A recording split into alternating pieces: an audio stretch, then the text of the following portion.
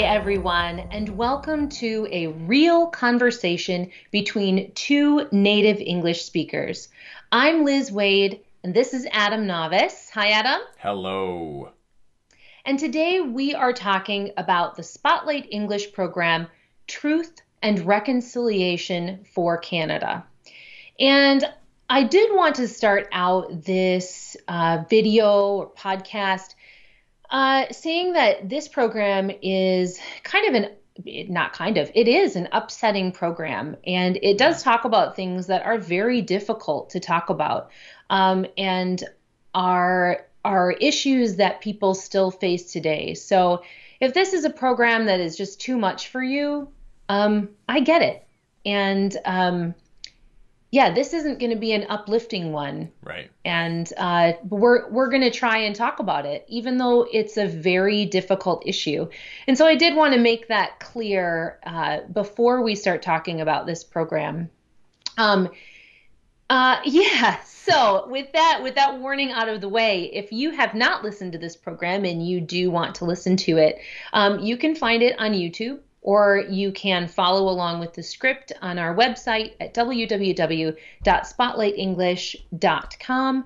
You can also download our app for either Android or Apple devices and check out our videos and podcasts that way.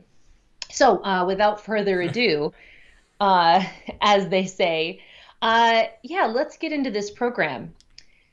I did want to talk a little bit about what the program is about to start off with. And it really begins with something that, is there a country in the world that this has not touched?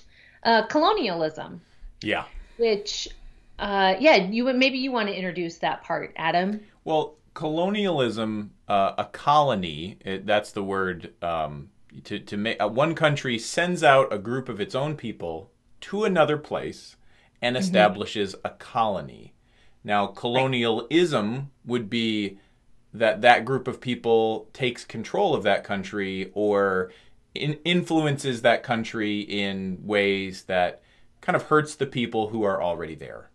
Right? Now, I'm simplifying. Maybe thinking that they're doing good. Thinking that they're doing good, thinking that they're better, thinking that they're bringing some kind of benefit to that society. But it is historically destructive. Yes. Of course, people already living there. I'm going to take the States as an example, right? There have been people living in the United States for many, many, many years. Long before there was a United States. Yes, exactly. Native Americans, right? Different tribes of indigenous people lived here. And then Europeans came over and started their colonies, took over those people. Often, and even today, those people are looked down upon or treated differently or, told that they're maybe just that their culture isn't as good and they're trying to be brought over to Western culture. And so that is an example from the United States where we are. But this program specifically focuses on this issue in Canada, and especially for children's schools in Canada. So this program is really about so the program starts with colonialism and then goes into how the Europeans who settled in Canada, how they started to deal with what they called the Indian problem, which, even saying those words is very difficult. I feel like it's a horrible thing to say. Basically trying to get the people who were natively there, the indigenous people or the First Nations people, I think is the other. We should say that for those people who'd be confused why they would be called Indians, which is a very, I'm using it cringy. Yes. Because it's not a label that we apply, but in this context, we're talking about it historically. People thought Europeans thought they had found the country of India. So they made a Yes. huge mistake and they called people Indians. I mean, maybe you know this as viewers, but that's, so Yeah. when we say native peoples or Indians, they're not people from India. Right. Yes. So we generally, that is not a label that is used it, Yes. by people much anymore. And it is offensive. It is an offensive, Generally. yes. So, really, we should be using terms like First Nations people or Yes. Indigenous people. Some people will use the word Aboriginal people, Yeah. but I think a more general term is actually First Nations or Right. Native Americans. But Anyway, we're using it here, and it just supports your point of that this was the language that was being used at the time, and calling it a problem was also, so it's doubly problematic. yes. That's all I wanted to. So the Europeans who settled there, they were trying to get rid of the culture of the native people there and bring them over to the culture of the Western people, which they said was it was just better, right? Yeah. That they were more civilized, or that they were Better. that they were smarter, that their Any way beliefs you were can better. measure better. Right. Yeah. And so there was a campaign by the Canadian government, and I do want to be clear, this program is about Canada, but this problem has happened in many places of the world. Yeah. So I don't want to say that only Canada is the bad guy, or this hasn't happened anywhere else but Canada, because that's not true. Right. But just this program is focused on Canada. And we the will get Canadian- to some of the good things as we later on in the program that Canada did. So let's give them a thumbs up. But to set up the history, the Canadian government actually did take part in trying to remove the culture of the First Nations people there. Yeah. And part of that was taking Native children and It's hard to even trying say, to- to even like articulate that this happened, right? yes. Oh my goodness. They took Native children from their families and put them in these residential schools. That's what they call them. That were managed by churches, by other religious leaders, or I believe some were by the government as well. And the purpose of those schools was to basically strip their native culture and give them Western culture, European culture. So they did it by, they couldn't speak their native language. They had to they couldn't wear their clothing, or basically Their anything. native clothing. I mean, they could wear clothing, yes, but Yeah. but anything that was part of that culture. So food, clothing, language, traditions, all of that was forbidden. And if that weren't bad enough, the conditions in many of these schools were, I'm trying to think of a word, deplorable. Here's a good word. It's like horrible, deplorable, They were tragic. not conditions that were good for children or any person. Or any person at all. Yeah, so there were things that children would die in very large numbers because of these conditions, and they would be buried at the schools, and the parents would never know. They just wouldn't be told. They wouldn't be informed. That is, I just want to pause here and just really think about that fact, that so many parents were never told that their children had died. Yeah. That's, I can't even think of a word that can convey how like tragic that is. If my children were taken away from me and they disappeared forever, right, I would be broken. Yeah. And I'm sure those parents were, Yes. like I think part of the difficulty of what we're talking about today is, if I was backing up my car and I hit your car, Liz, and it made a dent, that would be a bad thing, right? Right. But I could apologize for it and no one was hurt. Okay, if I accidentally hurt one of your children and felt bad about it, but you knew it was an accident, right, it would be more serious, but we could find a way forward. But this program is about when things are so bad, like the worst of the worst, in a way that it would break you as a parent. How do you move forward with that? And especially when those events happened over 100 years span.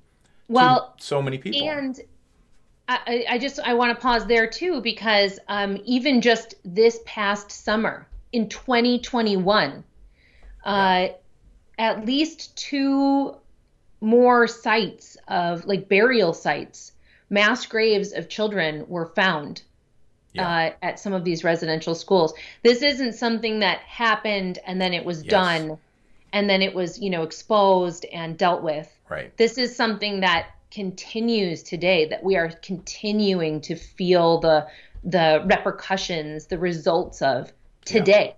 Yeah.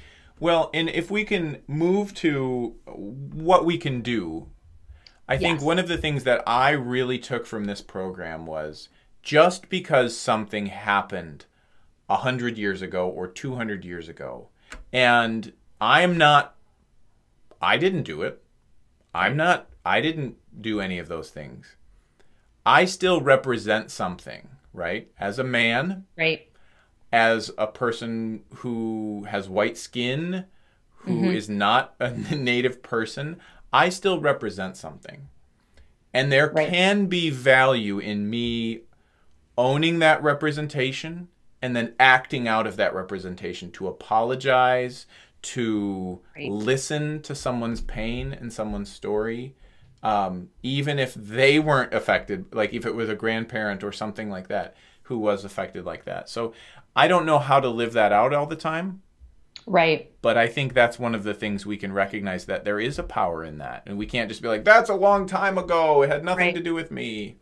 Well, that is one of the things that the Canadian government finally, I think it was in 2006, where they admitted that this was a wrong policy, which that's a very long time, right? But they admitted that it was a wrong policy. And then this program specifically is titled after the Truth and Reconciliation Commission. Yes, Truth and Reconciliation Commission, which had a job to talk to the people in the residential schools and hear their stories. And we have talked before many times about how stories are so important, right? And telling your story and feeling heard and learning from it, learning about people from their story is so important. Right. So that was part of the Truth and Reconciliation Commission's job, to hear those stories, to file them away, to remember them. Yeah, to memorialize. I mean, that's what when we say memorial, sometimes we make a statue, but it's like no one wants to be forgotten, and we don't want to repeat what happened, so we have to remember it, and we have to. I mean, in some ways, us having a program, a spotlight program, and talking about it is our small way of saying we want to tell the world about this, because these were real people, real children who died, real people who were affected. It's not just, oh, let's just hear this thing and move on. And it's just our way of saying this happens around the world, but it shouldn't. Right. Yep. And when it happens, we can work towards steps to listen to people who it happened to. We can start steps of reconciliation, and that takes work, and it takes being willing to listen and to say, I was wrong and I am part of this bad system, and I want to learn how to do better. And so the Truth and Reconciliation Commission actually it's already done. It went through Canada and it, visited a bunch of cities. It made these stories, and it tried to provide a way for, the government and victims to talk together. And if you have the government say that they're sorry or provide money, it doesn't bring children back, right? Right. But even how much money would a child? I mean, in some ways, that's not what people want, right? I mean, right. Sure, it's great if you say, okay, we'll give you some amount of dollars because this bad thing happened, but that doesn't Right. make it better. Like I think what people want is acknowledgement, and they want someone to say this wasn't right. Right. And so there is an organization that came out of the Truth and Reconciliation Commission, and it's called the National Center for Truth and Reconciliation. And they have promised to keep those stories and those truths safe and honored, to honor them, to honor the memory, to make sure that these things don't happen again in Canada, and hopefully anywhere around the world that they're happening, right? Yeah. But the program does end on a positive note, and I will say it is a really difficult thing for me to think about personally, and I think forgiveness always is, maybe. Yeah. But there is a person who there is another program we have that is coming that talks about how two men formed a friendship working toward this reconciliation. One is a Canadian. He's a non-Indigenous person. And then Isidore Charters is an Indigenous person. And these people formed a friendship over reconciliation, so working toward that. So that is a thing that we can look forward to. I don't think it's an easy answer. Well, I think it is the only answer, really. That reconciliation has to happen in relationship. And so it can't, I mean, in one ways, the government had a responsibility to do something, but governments change, and governments aren't, you've got to have an individual. You've got to have someone You've got to reach out and try to understand people and understand their pain. So I think it's not a satisfactory answer, but it's the only answer. Yeah. Well, then I'm gonna end this conversation, Adam, with a quote from this program that actually very smartly says what you just said. It is from the man Isidore Charters, who is an Indigenous person in Canada who is working toward reconciliation. And he says, "We have got to work together. Now that you know the story, you can help by passing the story on, by walking with us." And so that really that's the way that we can do it. You pass on the story, you learn, you do better, and you encourage others to do better. So if you are still here through this podcast or through this video, thank you so much for helping us tackle this really difficult issue, and for thinking through this with us, and for being open to talking about difficult things. We would love to hear what your reaction is to this story. Did this story impact you in any way? Like, have you lived an experience like this? Yeah. Have you been part of an experience like this, or reconciliation even? Write to us in the comments. And if you like thinking about difficult things like this, hit the like button on this video. It helps us spread our videos over YouTube, to be honest. And it really helps us out, and we can get more people talking about these difficult things. Be sure to check out our website, www.spotlightenglish.com. You can find us on YouTube, Instagram, Twitter, Facebook, all the places. Get our app for Android or Apple if that's your preference. And you can listen to our podcast anywhere that you can find podcasts. Until next time, we hope that you listen, watch, practice, and learn. Spotlight out.